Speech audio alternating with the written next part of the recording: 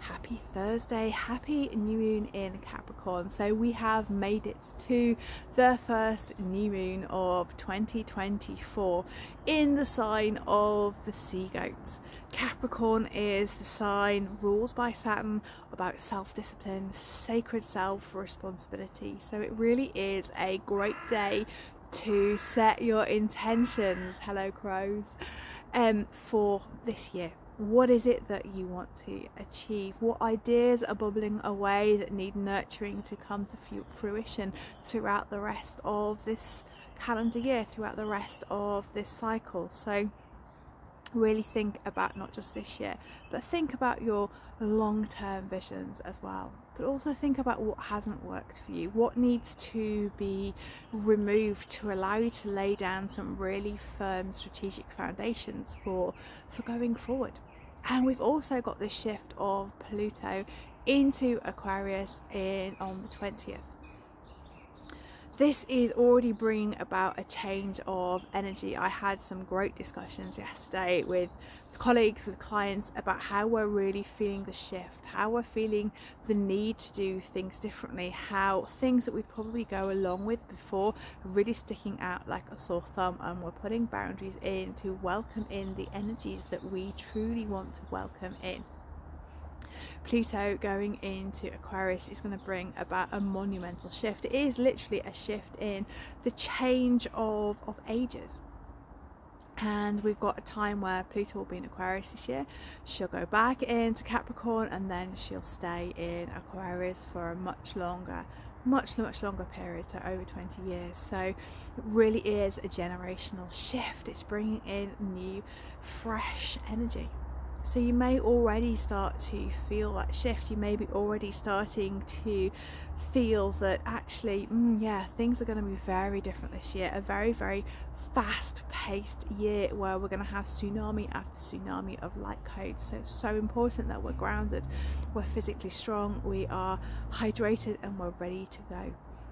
The calendar year has become quite slowly. It's been quite frustrating for some people, but we need to keep it so that we understand that it started at a steady pace to allow us to drop more deeply into our hearts. It is asking us to really think about who we are becoming. Who have we been, but who are we becoming in 2024? But as this new moon happens this morning, it really feels like the pace is now going to up. The level, the ante is going to move forward a lot. So really be clear about your intentions. Make sure that they're heart-led.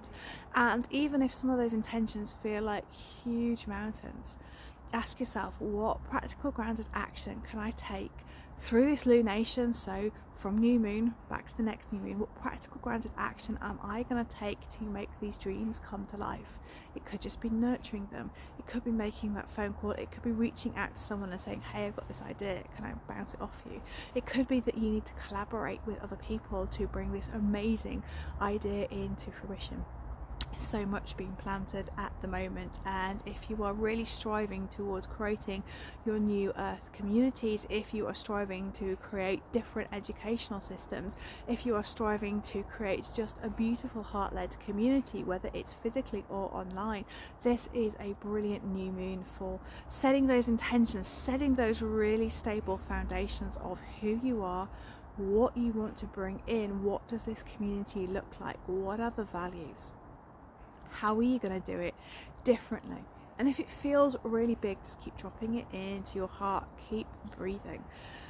It just feels like so many potent seeds can be sown, and we are finding, for many of us, particularly women, we are working more and more with the moon. We're really feeling into her natural rhythms, we're feeling into her natural cycles, because that's the way that we live. We're women, we are very cyclical beings. So if you're finding that need to be drawn back towards working with the moon to break your year into 13 lunations rather than 12 calendar months, do it.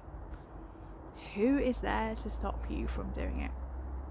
The other bit of interesting astrology to bring through for this new moon is that Mercury is currently, I'm just checking my notes, currently conjunct the galactic center. The galactic center is a massive great hole about 27 degrees of Sagittarius, and this galactic center is the cosmic void, the womb from which everything is birthed, the place where you can sit to bring through new ideas. Mercuria is the goddess of communication. She is the quick silvered tongue that speaks and really engages with other people. She changes the way that we talk as well. If you know where your Mercury placement is within your birth chart mandala, you'll know how you communicate. What do you bring to the party in the way that you speak, the way that you sing, the way that you write, the way that you have non-verbal communication as well. The reason I am mentioning this is because as Mercury, the sign, the goddess of communication, passes over this great void, this black hole, the place where everything is being birthed, the aspect I was shown today is that through that there is a huge amount of galactic information coming through. Many of us are already picking it up at the moment, but as we've got this particular conjunction, more and more energy is being facilitated to flow through. And I found that really strongly this morning when I sat down to do my practice, to really listen into what to say today, to feel in to the energy, and there was a huge amount of love and support pouring through for us. It's almost as if we have now flicked another switch of ascension, and by doing this suddenly the floodgates are open and energies, whoever we want to describe the galactics are, just describe them as energies, as soul tribes, maybe where we have come from, where we go back to, who we resonate with, are almost watching Earth at the moment. It's like they connect in telepathically to us. They're sat in their homes, if they have homes, they're sat in their temples, their places of learning, and it's like Earth can occasionally be on the big screen and they're really watching what we're doing.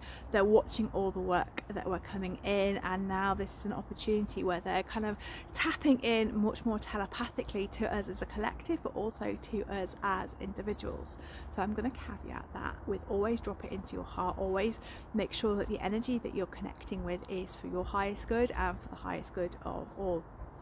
But I'm really seeing and sensing that these galactics are stepping forward, wanting to impart knowledge, wanting to share a lot more information with us.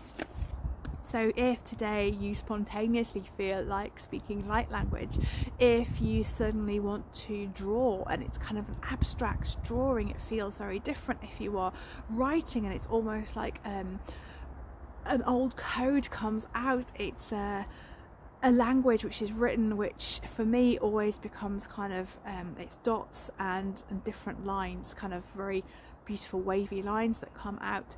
So if that starts coming through, if you just write it down, it doesn't matter about not understanding what's coming through, it's about creating that beautiful connection. And I truly see a lot of energy, a lot of light coming through, and the resonance that it is that they're really supporting us, really cheering us forward at the moment, that there's so much information to share that they're desperate to share it with us. They're desperate to know, desperate for us to know that they are there in support. And for those planets and galaxies that have already ascended to the 5th dimension and beyond, they are the ones who are stepping forward to share their wisdom, to share their experiences, because they've done it sectionally, they haven't done it as a planetary whole, and they're really coming forward to bring to us what they can share to enable us to transition into this higher state of frequency with a little bit more grace, a little bit more ease, and for them to share what they would have gone through, their frustrations, their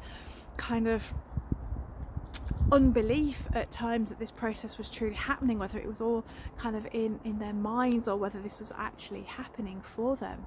And when you're really feeling into that energy, it's a huge amount of emotion, a huge amount of love coming forward as well. Their processes to ascend were a lot longer, they're showing me, so we're doing it really rapidly. We're doing it within our lifetime, and we will be there a lot sooner than we anticipated. So know that you've got that support. So when you sit today, if you have that time to set your new moon intentions, maybe just sit for a moment extra. Just connect into that beautiful energy, that love that's radiating through, that wisdom, those light codes that are coming through, and see what it brings for you. See what messages that the galactics have for you today and going forward. Once you've established that beautiful connection, it will be a very telepathic connection. It is for me, it's a very telepathic connection. I don't necessarily see the words just start to flow. So just see what the messages are. So huge amount of support for this new moon, a huge amount of support for our ascension process as well.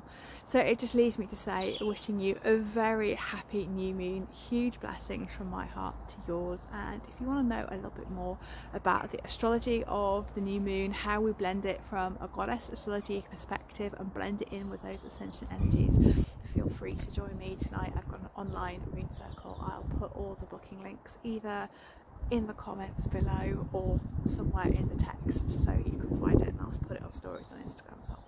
So sending you much love, new moon blessings, and have the most beautiful day. Take care.